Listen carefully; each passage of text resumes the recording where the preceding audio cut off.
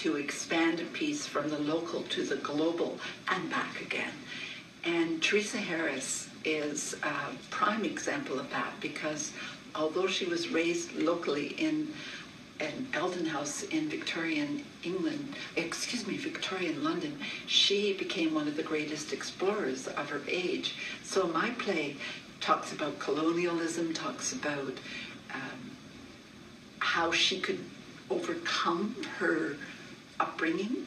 And I found that my upbringing in 50s London wasn't that much different from hers in 1850s London, which was quite shocking.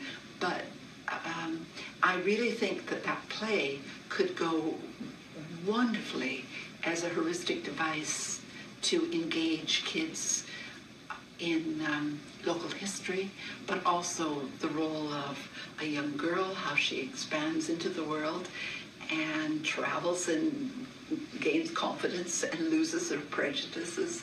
It's I'm hoping it would be in the Thames Valley School Boards as I would love to get money to document the filming of that so that it would be available, or at least the script would be available in schools.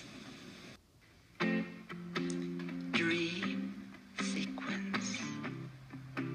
The dream life of Teresa Harris, born 1839, Eldon House, London. You wonder what prepared me. You know I am a gatherer, and gatherers often